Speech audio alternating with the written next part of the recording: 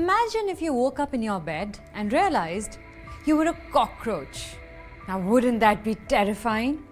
But also fascinating, right? Because then you wouldn't have to watch this video to find out about Arthropoda. So, if you're not a cockroach, let's learn some facts about them. It is the largest phylum in the animal kingdom. These animals are found in all habitats where life is possible and are highly adaptive. They are triploblastic, coelomate, and bilaterally symmetrical animals. A pair of jointed appendages emerges from the segments of their body. Example, legs for walking. Their body is divisible into 3 distinct parts: the head, thorax, and abdomen. Most of the animals bear a pair of compound eyes on their head. The compound eyes are composed of numerous units called ommatidia. The mouth parts are the head appendages surrounding the mouth.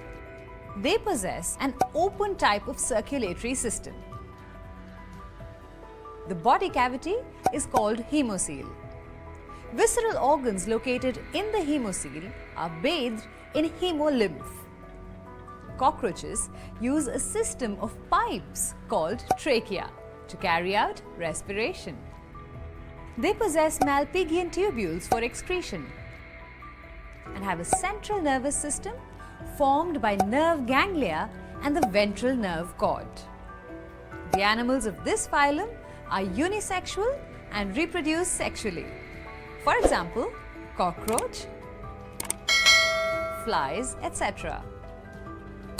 Arthropoda is the largest phylum in the animal kingdom.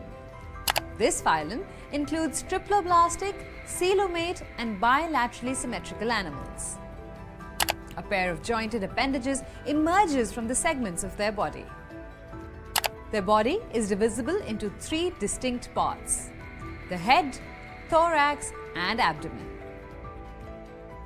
Most of the animals bear a pair of compound eyes on their head.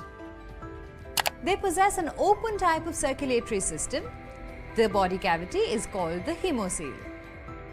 Cockroaches use the trachea to carry out respiration and Malpighian tubules for excretion. They have a central nervous system formed by nerve ganglia and the ventral nerve cord. The animals of this phylum are unisexual and they reproduce sexually.